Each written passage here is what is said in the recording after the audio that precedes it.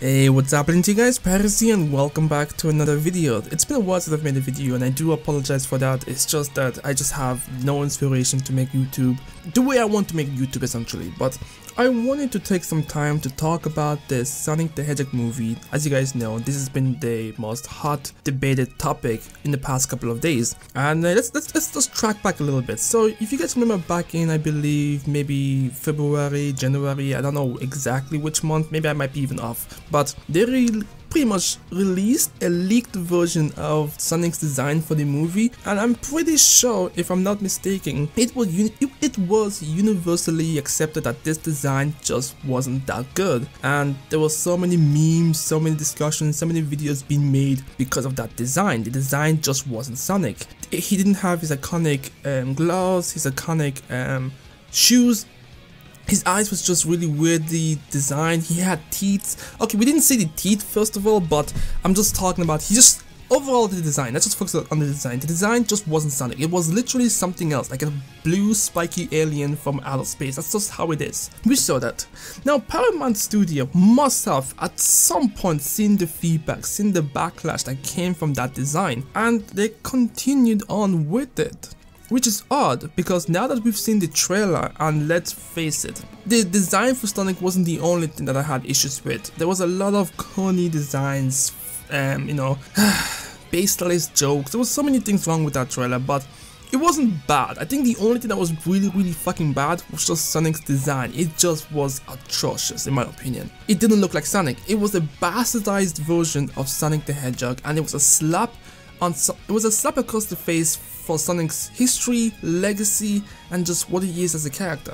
I'ma just keep it real with you guys. They saw the backlash on their trailer. The dislike to like ratio was just insane, and it got so bad.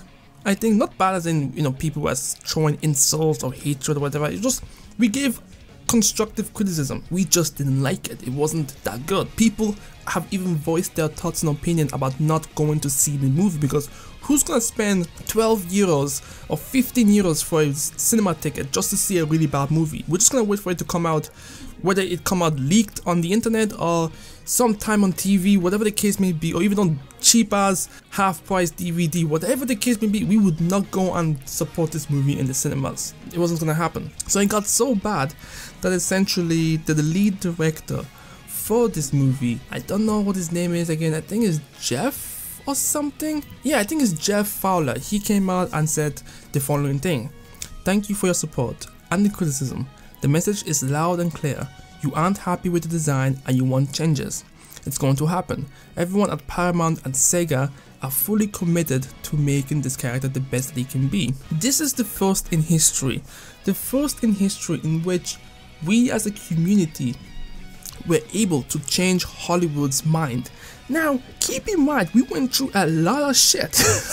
We went through Dragon Ball Evolution, we went through Avatar The Last Airbender, we went through loads of video game based movies that just all ended up being shit. And then the recent one based on a geek area nerd otaku thing was, I think, Death Note. That was also very bad. There's a habit of just bastardizing a lot of these characters. So I think the other thing that actually may have helped influence the decision, I don't think we alone had the full brunt of the effect. I think it's because of Detective Pikachu, because that's another movie based on a video game, but they're doing it right. Every single Pokemon looks like the Pokemon in the games. Aside from the texture of their skin, some having furs, some having scales, whatever the case may be. When you see a Greninja, you recognize Greninja. When you see Charizard, you recognize Charizard. And of course, when you see Pikachu, you recognize Pikachu. So maybe that also helped as well, because they saw the movie, and obviously a lot of people were making the comparison that if Detective Pikachu can do it right, what's your excuse, Paramount?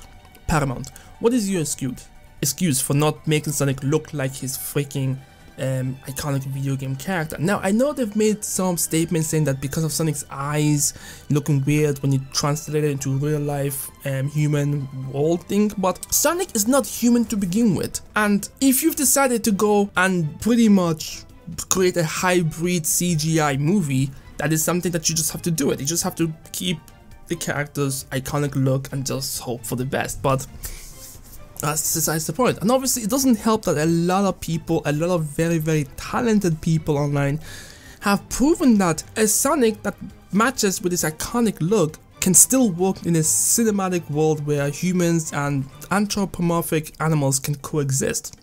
Every time we see a screenshot of the movie for Sonic the Hedgehog, you see fab people, artists, creatives, creating their own version, showing us that it can work if they put the effort in. It can work if they just respect the original creator's vision, his legacy, all that stuff. That's this thing. It's like, how did Sega approve this? This is the sorry, I hit the mic. This is the biggest question that I have. How did Sega allow their IP to be bastardized so badly that even the original creator of Sonic the Hedgehog had to come out and say, I don't like this design? You know something is bad if the original creator has to actually open up his Twitter account and tweet out, I actually don't like this design.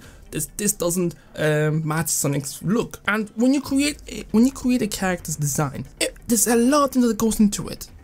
Sonic's design, his gloves, his shoes, his eyes, everything just has to fall in line. That's just it. So, but anyways, this is good news. Now, obviously, this has created a whole other topic of debate, which is the animators. As you guys know, the animators are gonna have to go crazy to make sure that they can replace this obviously version of Sonic to the new one that they're planning on doing. And a lot of people are saying that this is going to be causing them to work overtime, stress them out. Please keep in mind that these animators are humans, things of that nature, which I do agree. I don't want people to die making this movie, obviously, but what can I say? It just has to, it just has to happen. And I mean, okay, I'm not an expert when it comes to animation or CGI or anything like of that, but I feel like the rigging has already been done, so all they have to do is just to replace the model. That shouldn't be too much. Of course, they have to rearrange the interaction between the human and the CGI, and if there was and hopefully Sonic didn't do too much interaction with the humans, like as in touching them, hugging them, or things of that nature. If that was kept to a minimal in this movie, and all he was interacting was only other stuff in the movie, like, you know, the vehicles, the missiles, and things of that nature, they can probably still do it. But then there was one tweet that I found that actually prompted this video, which I found this to be amazing. So this guy, he's from IGN, so I think his name is Brian Altano or something like that, and he tweeted out this very snacky, you know, comment saying, I guess respect the creator's artistic vision and don't force them to change anything, only apply it to Sekiro 2 months ago. I saw this tweet and I just thought this tweet was completely fucking stupid. He made a correlation with Sonic the Hedgehog, an iconic character with a huge amount of history and legacy, with a game that was created as a brand new IP that has a certain demographic market to it.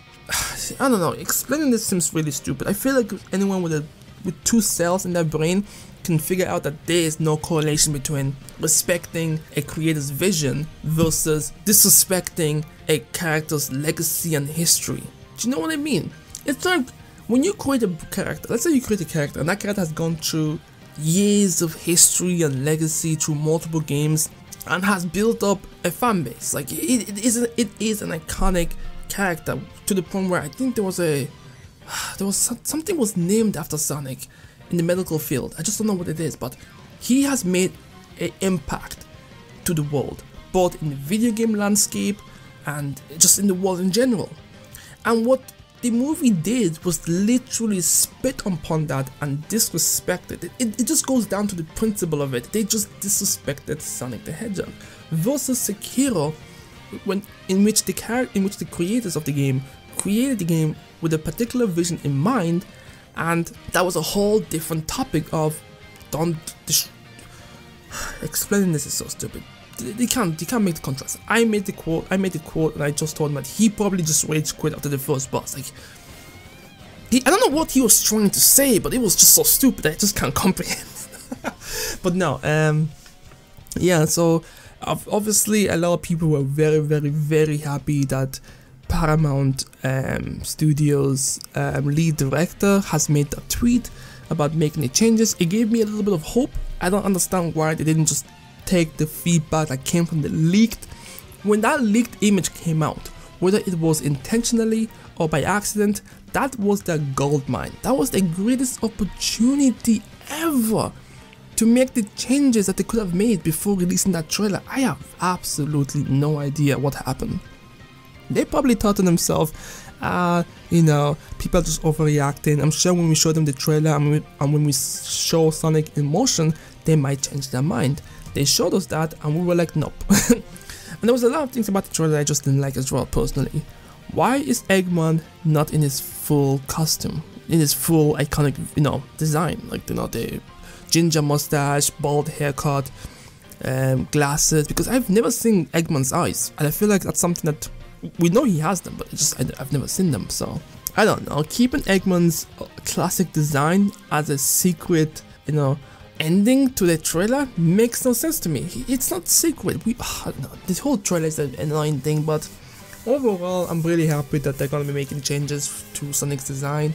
I get people's concerns for the animators, you know, for the people who have to go back and redesign Sonic and make all that changes before November, which actually brings me up to another point.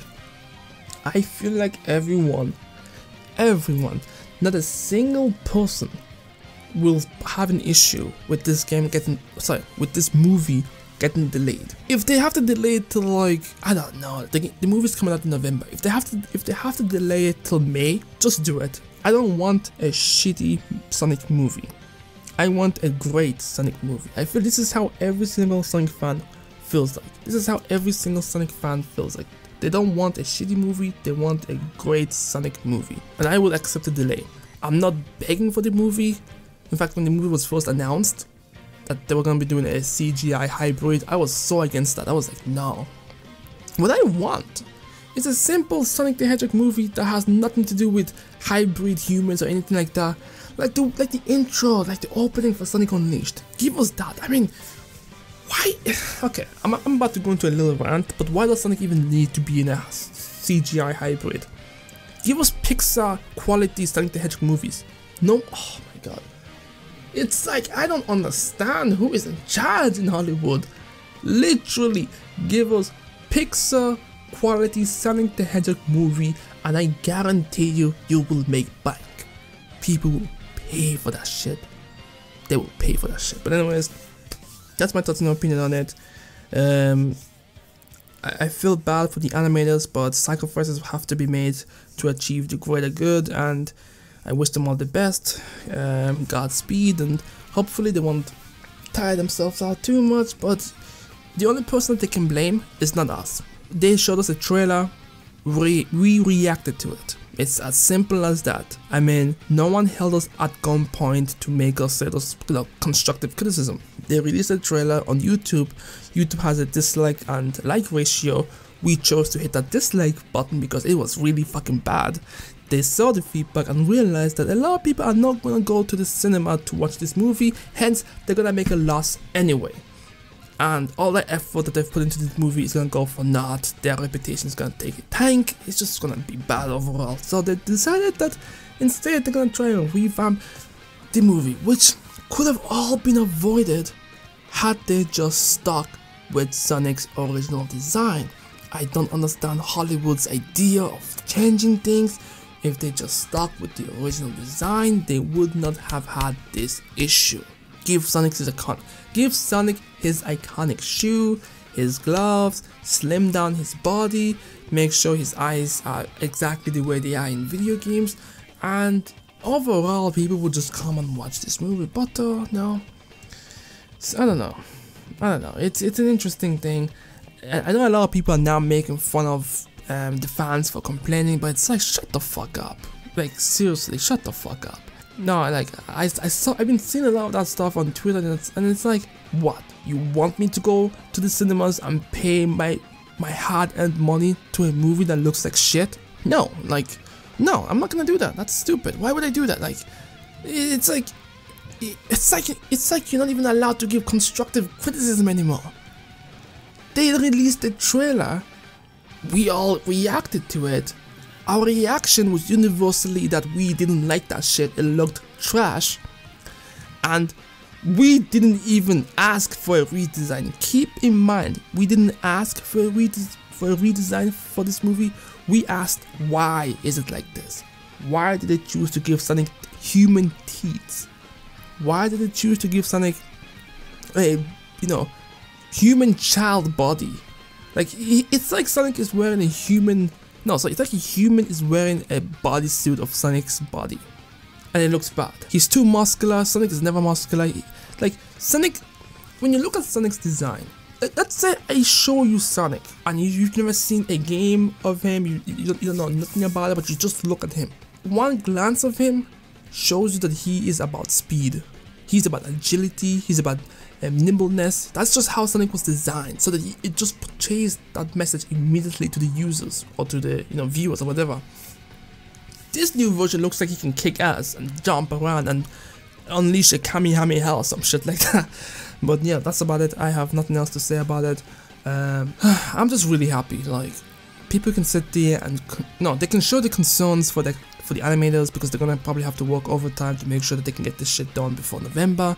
I know when it comes to business and movies, when they have a schedule, they have to meet that schedule. I don't know how lenient they're gonna be when it comes to delays and stuff like that. I really hope that they do delay this movie, because I don't want the animators to suffer. Like, it's not their fault. It is genuinely not their fault that the corporate leaders or the ones in charge were so fucking stupid to allow that design to go through in the first place. It's not their fault. They only had to go through what they had to go through. And I'm pretty fucking sure as well that some of the animators who are designing that version of Sonic, they probably went up to those guys and be like, hey guys, while we were designing this weird fucked up version of Sonic, we started to realize that this is not Sonic. This is some weird fucking. Have you seen what's it called? That's the movie called Jumanji. Is it Jumanji? I don't know. It's like this movie where they play this game, and every time they roll the dice, something happens in the real world. And there was this one kid that was turned into this weird animal-like creature. That's Sonic right there.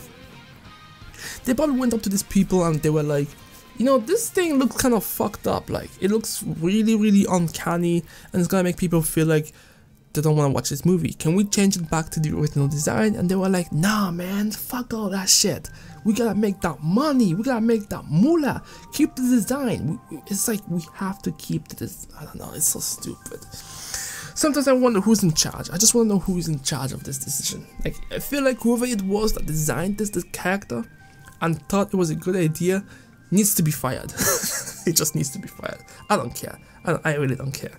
You're not gonna go and fucking disrespect a legacy like that. I mean, Jesus fucking Christ. Can you imagine if they did that with Zelda? Well, not with Zelda, sorry, with Link. I feel like people would fucking throw a tantrum if they made Link black. They would, oh my god. Hell would freeze. But anyways, that's it for me. Let me know what you guys think. I'm Pyros, and I'll catch you guys next time. Peace.